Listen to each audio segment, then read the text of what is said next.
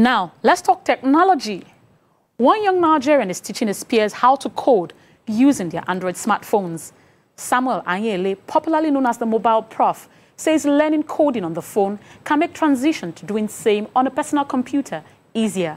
Here's the story. In this small office in Yaba, no PCs are allowed, but they are learning to code. Echo. So what variable are we echoing here? The only laptop visible is the one used in transitioning from a mobile. Samuel Anyaele, also known as the mobile prof, is teaching young people how to code but without a PC. He does this using Android smartphones. In Nigeria, we have very low PC penetration. Most of the people who are excited about tech literally do not have access to a laptop. So we are coming from their perspective with the tools they have and enabling them based on the tools they have. Teaching them things that by the time they learn how to code on the phone, transiting to a laptop is very easy. All they have to do is to load a Linux on the laptop, and all the knowledge they acquired on the phone is immediately translated to working on a laptop.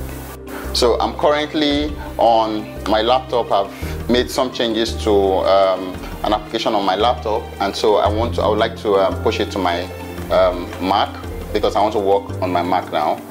So what I need to do is to use Git. Git allows me to do a Git add to add the changes I've made. Git add dot would allow me to add the changes I've made, and then after adding the changes, I do git commit to commit those changes to my repo. Git commit, I put a message for the commits. So I say latest files. These days, mobile phones are like mini computers, giving many of the features a regular laptop offers. And with many youths having access to smartphones much more than computers, this may well help solve the problem of young people learning to code at an early stage.